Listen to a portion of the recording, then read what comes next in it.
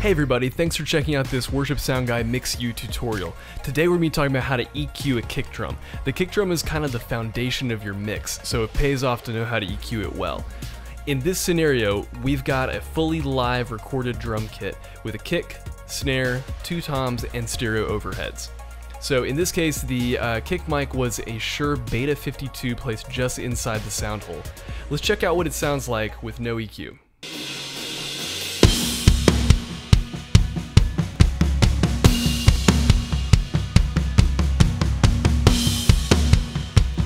Here it is solo.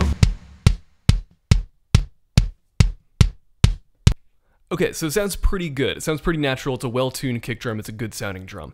So I do have a gate and a compressor on there. We'll go over those settings in another video, but they're a part of the sound, so I left them on there, but our EQ is completely flat.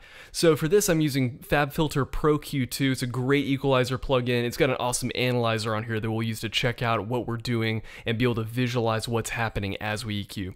So let's go ahead and look at that.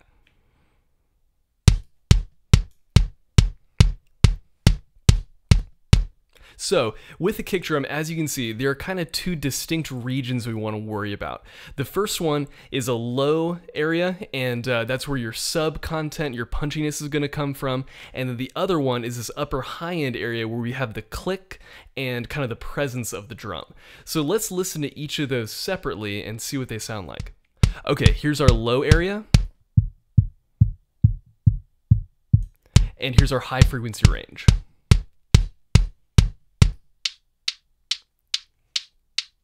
So our job as we EQ this is to take those two different areas that are clearly very different sounding and make them gel together as one cohesive sound and eliminate anything that's distracting from either area. Let's go ahead and play the drum in the context of the mix. Alright, the first thing I'm going to do is actually to put a low cut filter. I'm going to bring it up to about 20 hertz. The reason I'm doing this is not so much for the sound of that cut, but it's just because on most systems, no matter how good they are, they're really not going to reproduce down that low. That's too low for even the best subs to get. So we're going to eliminate that. It's just taking up space in our mix and we really don't need it. The next thing I'm going to do is I'm going to work on some of this mid-range area.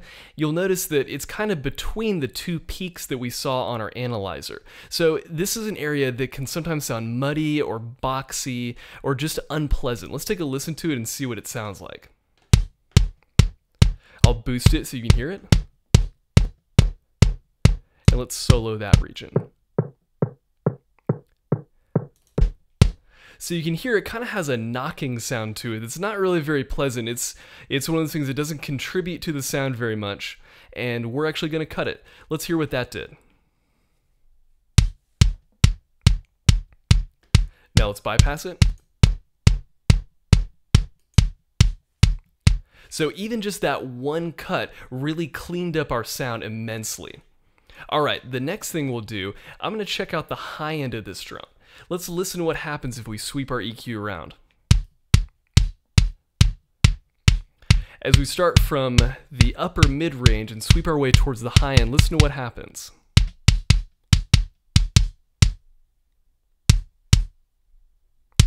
You can hear some distinct differences between boosting lower in the high mids and at the very end of the high spectrum.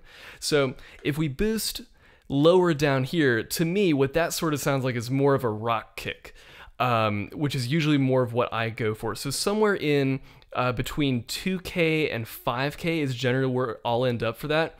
If you go higher than that, you get into a very clicky sounding kick. It sounds a little more metal, which depending on what you're mixing for, maybe that's appropriate.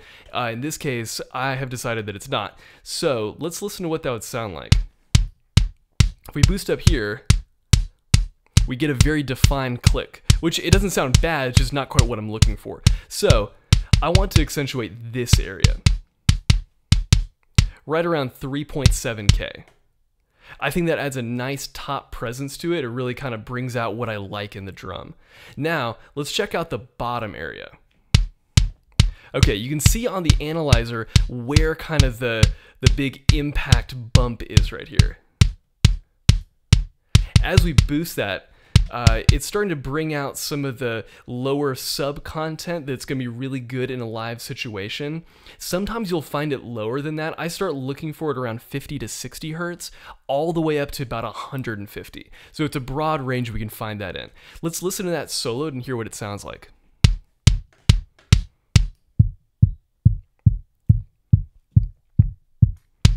So you can hear that's exactly the area that's going to come out your sub. So we definitely want to boost that if your system can handle it, just to get a little more of that sub impact happening. Okay, let's listen to what we've done in total so far. Let's bypass our EQ and activate. So even just those 4 EQ moves we've done right there have really opened up the kick. We've cut some of the very, very sub lows that aren't going to be reproduced anyway. We've cut out a whole lot of this mid-range right around 430, and that just cleared up kind of the boxiness that we heard in the sound.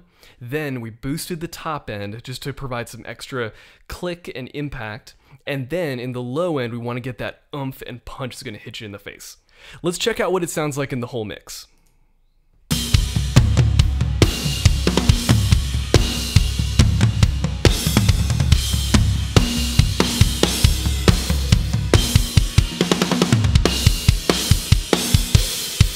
That sounded really cool. Let's try to bypass it and then re-engage it and see what the difference is.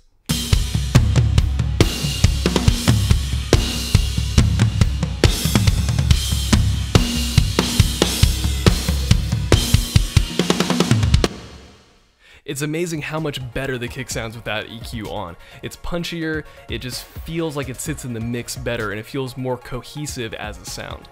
Thanks for checking out this tutorial. You can always visit worshipsoundguide.com to learn more, and don't forget to subscribe below for more videos.